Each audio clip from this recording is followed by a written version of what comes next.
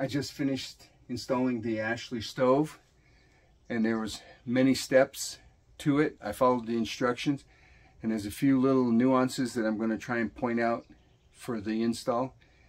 So let's see a few of the steps and how we installed it.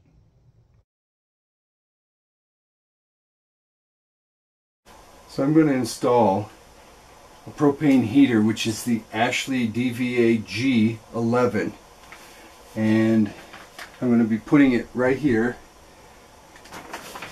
So you go inside and it has measurements and a table, and it tells you that the first thing is C, you have to be 20 3/16 above the floor. So it doesn't matter if you're higher, it just can't go lower. So that's the first thing I've got to figure out, is 20 3/16 off the floor. Right there is level. Let me check something. Nope. I am going to need to be higher.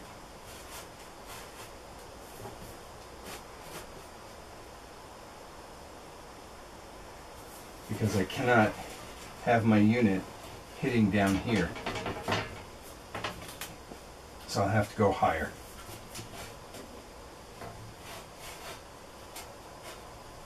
Yep. So I'm about 4 inches low. Left stud is here, right stud is here, but I'm going to go left side, which is the B measurement, and B says 6 13/16 from the center of the stud. So 6 13/16. 6 13/16.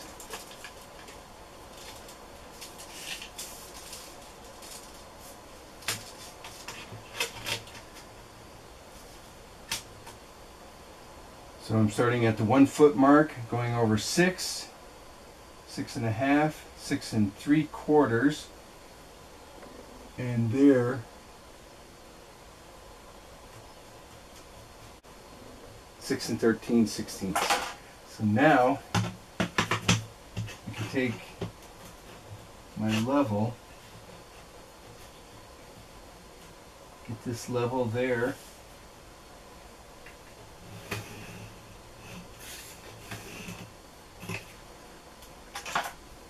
This is my center. So there's my center of where the actual stove goes. Because if you look on the back, the difference in the measurements is because one side is offset on the back of the stove. So this side is offset this way, this one is offset this way. And they're two different measurements. So in order to get it to line up correctly, you have to put it on this side, whatever the measurements are. If you're going from this side, which is A measurement, is 9 1/8. So I'd have to go 9 1/8 based upon the center of this stud. My next calculation is how to make a square around that.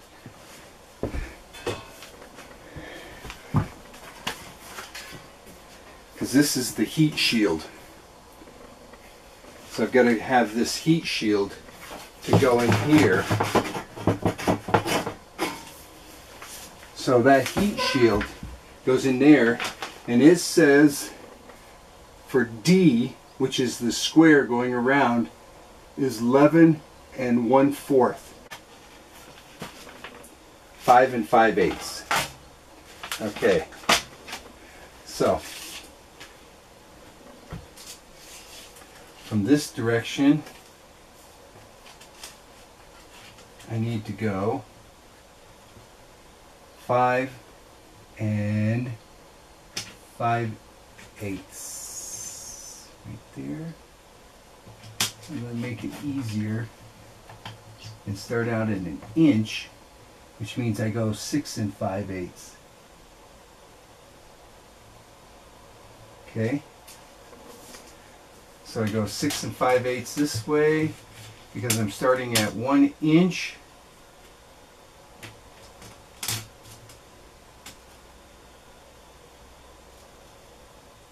Five eighths.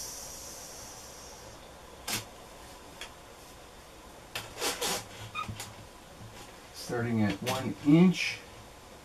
So I need to go 6 5/8, which would put me right there. Come down. 6 5/8 is right there.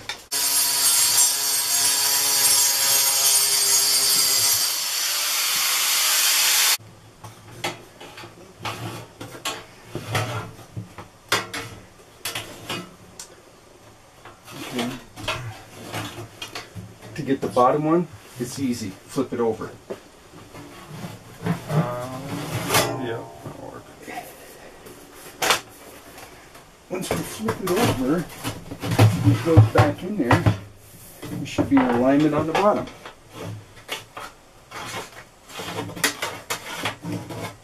Okay.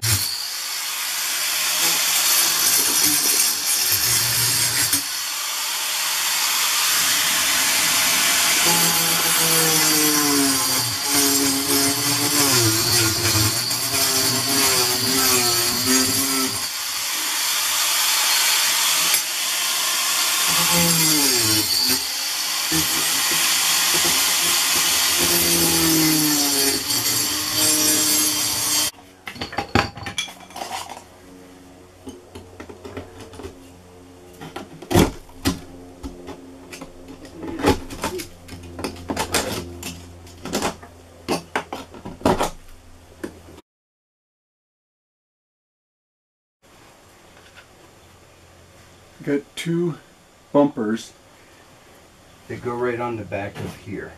All I do is pop them in.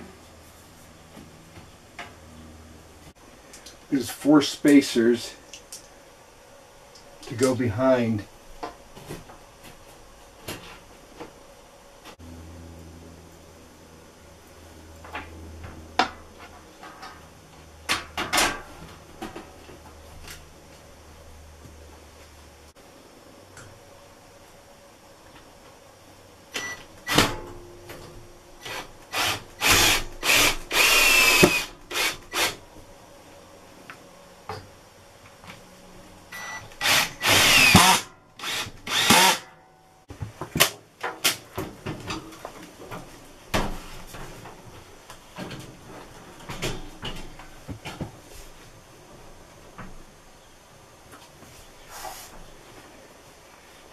And there's 2 small screws. 2 small screws that go on top.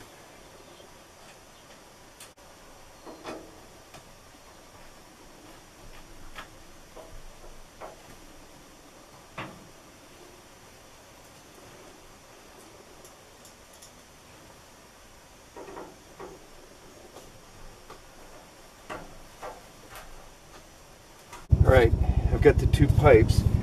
And the first one fits over, and this is the exhaust, and this is the collar that goes around it.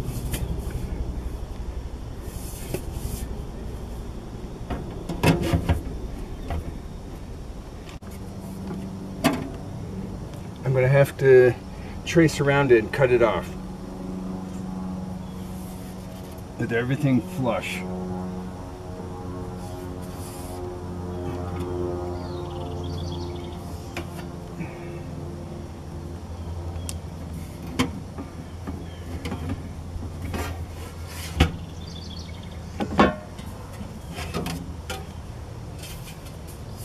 So here's my mark that I'm going to cut.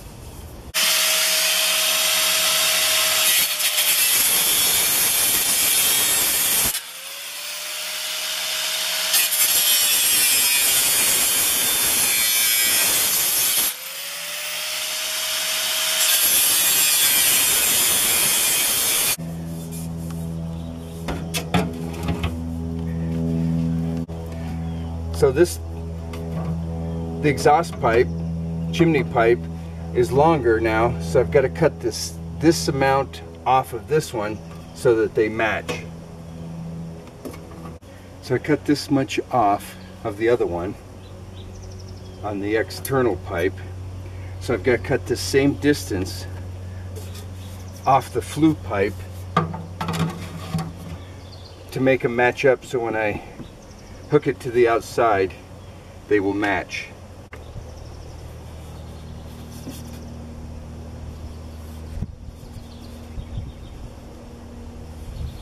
So we're going to cut this one off now.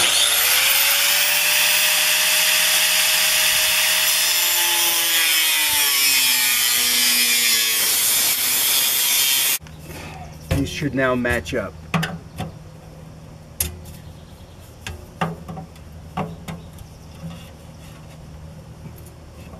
And they do. The rod is too long, so I've got to cut 3.5 inches off this end as well.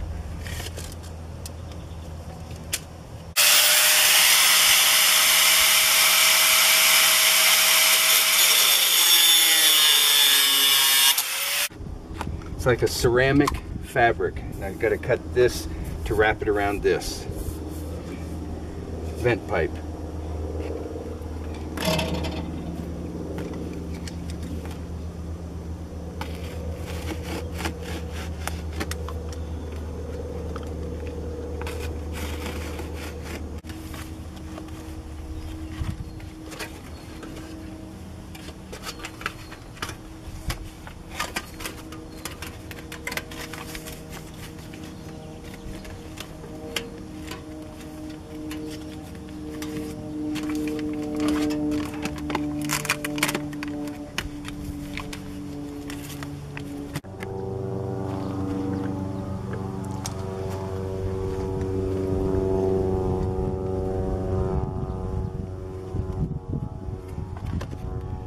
This is the mat.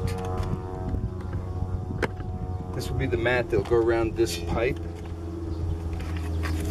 So I need to cut it so that it goes around. It's like a ceramic fabric, and I've got to cut this to wrap it around this vent pipe.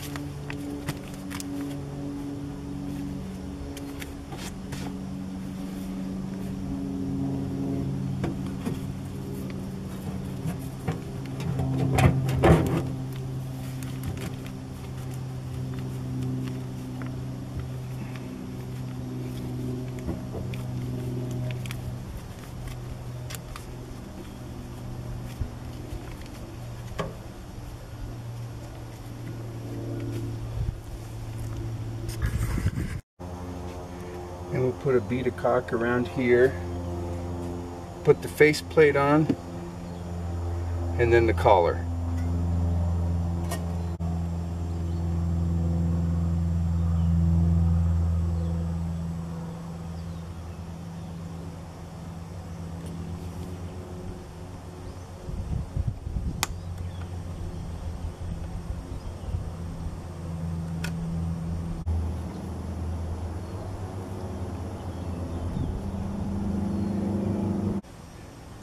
Okay, there's an O-ring that goes inside the collar. The nut goes on.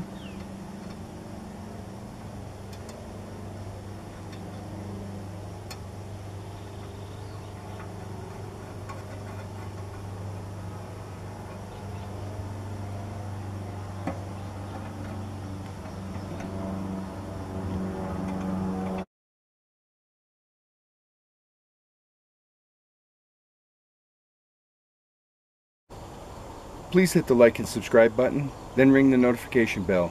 Once you ring the bell, select all notifications. Then you'll know when my next video is released.